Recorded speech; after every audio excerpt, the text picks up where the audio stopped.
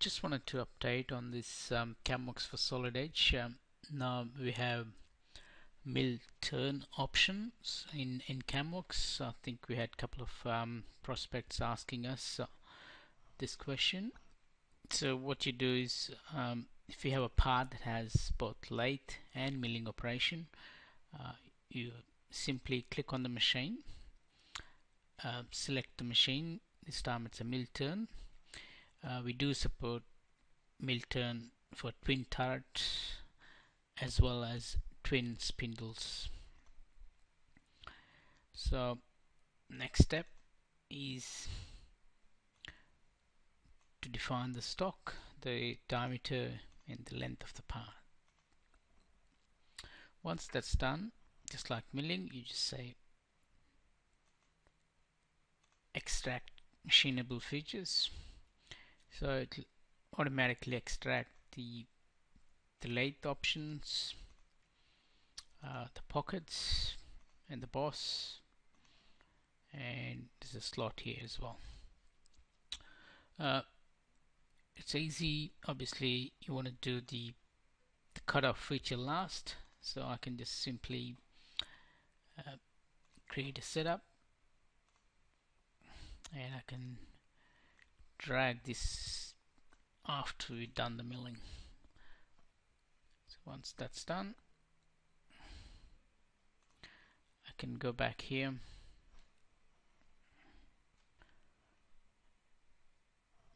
I can click on Camworks options and say generate operation plan.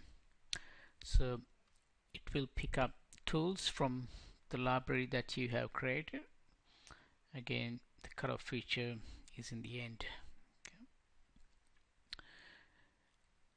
Again, if you want to machine this slot either with your Z-axis machine or Y-axis machine, it's easy to add. So I can just right click on that setup and say I want to insert a new wrapped feature.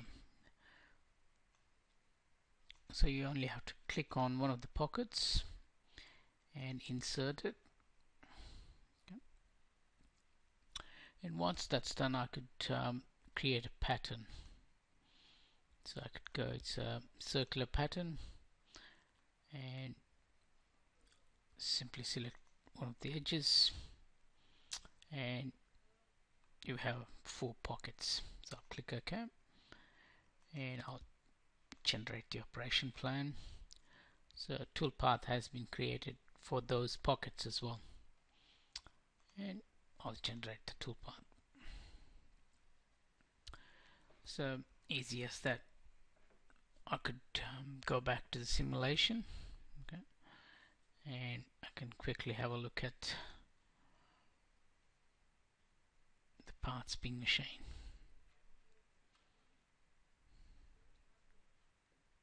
Okay.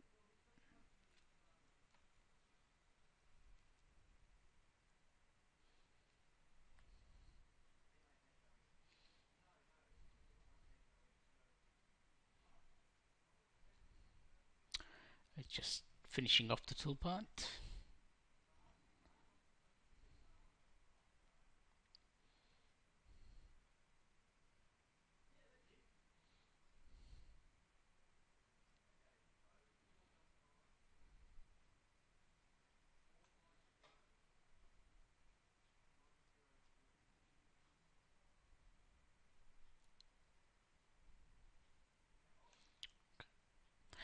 Job's done. Again, depending on the post processor, you can output the codes for